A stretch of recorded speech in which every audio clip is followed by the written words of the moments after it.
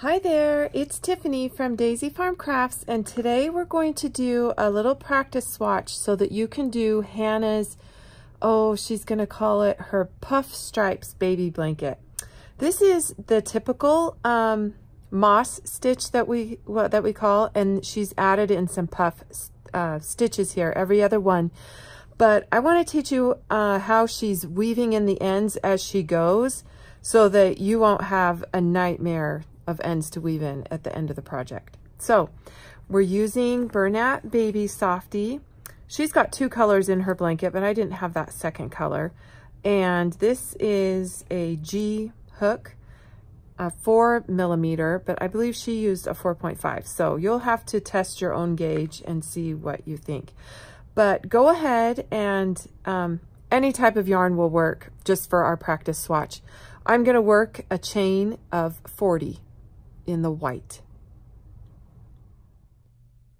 All right, so I just did 40 chains, and all you really need, you can make this blanket any size you'd like. Just keep your number an even number and you'll be fine. You'll be good to go. So we're gonna start working into the 4th chain from the hook, and we're gonna work a single crochet. Now I'm also going to teach you this as if you are more of an advanced beginner or an intermediate, because this is not a beginner friendly pattern. A typical just the moss stitch only would be pretty beginner, but since we're adding in the puffs, I'm going to discourage you if you're a beginner from doing this blanket. So I'm going to kind of skip over a lot of beginner things I would normally say in my videos and just kind of work as if you already know this stitch. So I'm skipping a chain and I'm working a single crochet into the next chain. This is a pretty typical linen stitch, moss stitch. I swear it's got 100 different names, but anyway, Hannah and I have decided we just are going to call it a moss stitch to keep it standard on our website. So go ahead and just continue working your moss stitch across the row. Single crochet, chain 1, skip the chain, and work into the next one. And I'll meet you at the end of the row. All right, with this particular linen moss stitch, I'm going to chain 2 and turn. And go ahead and this chain 2 sort of acts like the first stitch, but you skip this single crochet and work underneath the chain or into the chain space with a single crochet. And then chain 1. Skip over the single crochet, work underneath the chain with a single crochet. Chain 1. Gonna continue across the row just like that. We're going to do 3 rows of this before we introduce any color. So chain 2 and turn at the end of the row just like we just did, and get 1 more row done and work across. And then just before we finish that last stitch of the 3rd row, I'm going to add in the pink.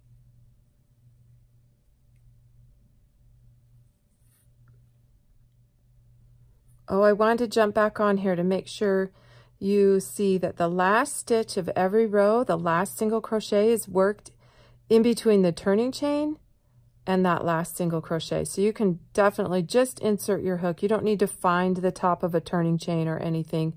Just work underneath those chains. There's a nice big hole between the single crochet and the turning chains. Chain 2. Turn, skip over that single crochet that you just worked and work underneath that chain. There you go. Now work across this last row, and we're going to introduce that color, and I'll show you how we're going to carry along and hide the ends as we go. All right, I'm right here at the end of my 3rd row. I've worked partially my single crochet. I'm just going to lay my new color over the edge of the hook pull it through, and I will chain 2 and turn. Now, I'm also going to cut off the white at this point. I'm going to leave about, 6 inches of tail, maybe a little bit more, because we're going to bring it with us. We're going to crochet over the ends. Now this end, our original starting tail, we'll leave that one out. We'll have to weave that one in. But this one that we just cut off, that we just trimmed off, go ahead and tuck it back behind you. We're going to carry it along with us and crochet over it, as well as this pink one. And don't worry, we're going to be able to disguise it. You won't even know. But this will help you with this pattern to make it somewhat more enjoyable, because we do change colors a lot. Okay, so here we are. We're going to work our very first, single crochet right underneath our chain space, just like we've been doing, but go ahead and work underneath those tails too. Bring them right along with you. Pop that up, work your chain. Oops, I've kind of got that loose. Chain 1. Now we're going to work that puff stitch. We're going to yarn over, insert your hook underneath the chain space. It will always be a moss stitch. Pull up. We're going to do this 3 times. Kind of hard to do that. I got to hold on to it here. There's 2 and there's 3. My best advice is to kind of keep them up and tight so that you can easily pull through, and even then it's tricky. And then add your chain. Now the next one will just be a single crochet, just like that. Chain 1. So essentially we're working single crochet, chain 1, puff stitch, chain 1, repeat. 2, and that puff is going to be 3 yarn overs.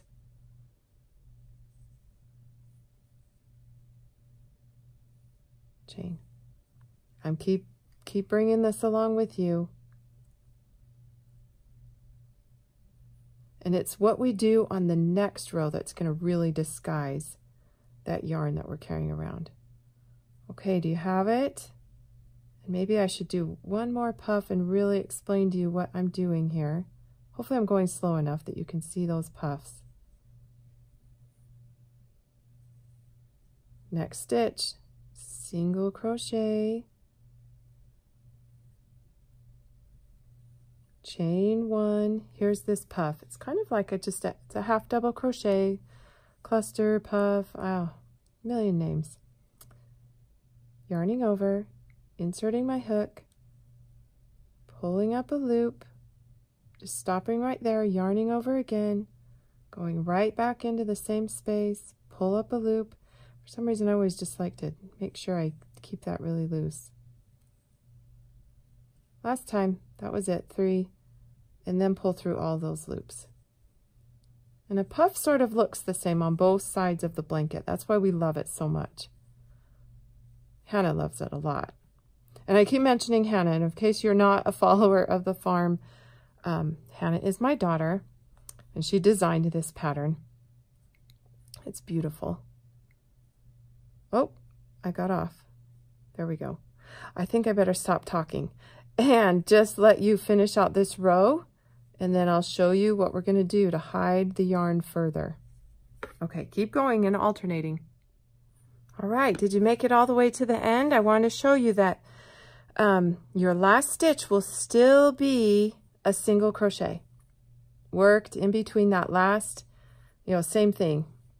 Kind of find the side of that turning chain, pull up, stop right there. You can cut or pull through with the new color.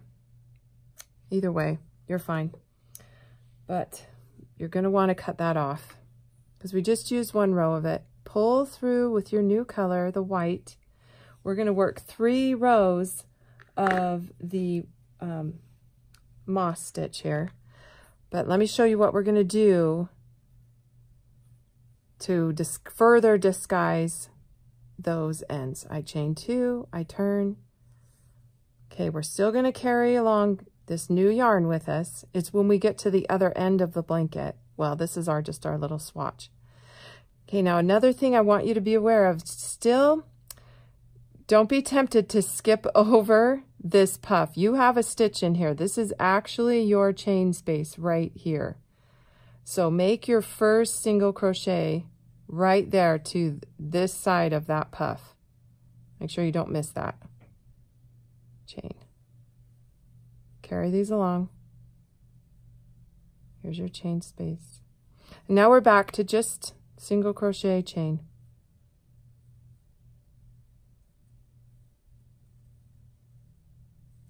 I'm carrying those over. And I will say one side of the puff will, you know, look a little bit easier to find. Just make sure you're doing either side. It's because that little chain kind of closed up the puff stitch. Now these are my ends from the row below. Okay, leave those hanging out. After I did about 10 or so, yeah, maybe kind of pull it, make it. Just leave those hanging. You'll come back and just have to clip those. But here we go. This is what we're going to do. So I'm going to leave these hanging behind because keep in mind you'll be doing a big blanket.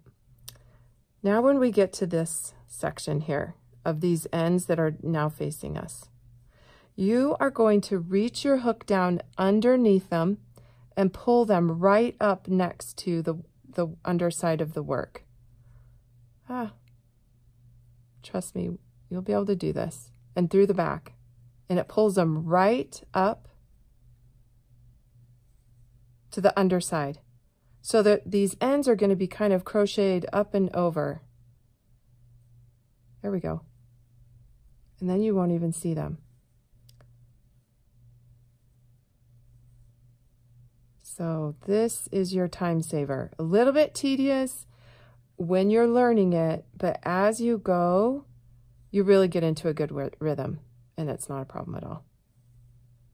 And of course, it really does depend on the yarn that you choose to work with. This little Bernat baby, it's pretty small, but if you're using, you know, larger yarn, you might be able to grab those ends just a little bit. And now keep in mind, it's just this row that you're going to struggle with and it's only towards the end of the rows, like maybe the last 10 stitches on either end. You know, the middle of the blanket, you won't have to do this. But you just want to secure those ends right up underneath there. And I think it's a whole lot faster than leaving them out and then having a whole bunch to weave in at the end. And then you'll get that pretty little blanket. Okay, so this is why I'm saying it is not a beginner-friendly blanket. I would not want a beginner to have to struggle to find this, and I think it's just a little bit too tedious for a beginner. Sorry, but you know what? I always say, if you watch this and maybe you're only telling yourself you're a beginner and you should just give this a try. So I think I went down too far on that one. Okay, you guys, I think you've got it. Let me show you the swatch so you can see it again. Just work your 3 rows of the moss, 1 row of the alternating puff, single, there's little chains in there, and then do 3 more rows. Now, of course, Hannah alternated these colors, and you could do any color in between. This could be a beautiful rainbow blanket, any colors that you want. I think these are great for, like, you know, just those extra scraps. If you only have 1 color left, a tiny bit left on your, you know, of a ball of yarn, it's a great way to use this up. And this is a darling, darling blanket. More pictures are on our website, daisyfarmcrafts.com. Thank you, everybody, for always coming by and being so kind and leaving the kindest comments. We are just a mom and daughter team sharing what we're making. I'm call myself grandma in training, just hopeful for the day that I'll become a grandma.